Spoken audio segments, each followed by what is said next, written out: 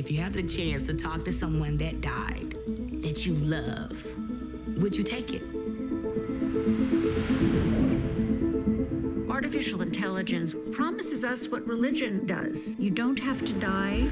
You can be reborn someplace else in a different form. The first conversation I had with the Jessica simulation, it said things that were almost uncannily like her. We are on the verge of a new era. Hi? It's like it's the funniest thing. It's like, what's the first thing you say to someone that's dead? Like, welcome back? Everybody is chasing that next big breakthrough. Capitalism is trying to say, well, we're not only making a new market, we're making new humans. And then he says, I'll haunt you. And I just push the computer back. And it's not my job as the creator of technology to prevent the technology from being released because I'm afraid of what somebody might do with it. An open source large language model recently seems to have played a role in a person's decision to take their own life.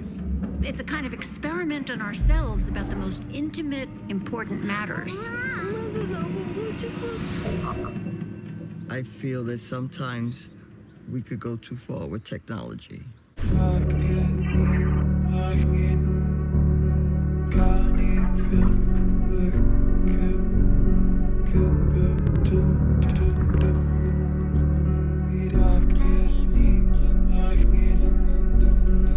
There were things that scared me and a lot of stuff I didn't want to hear.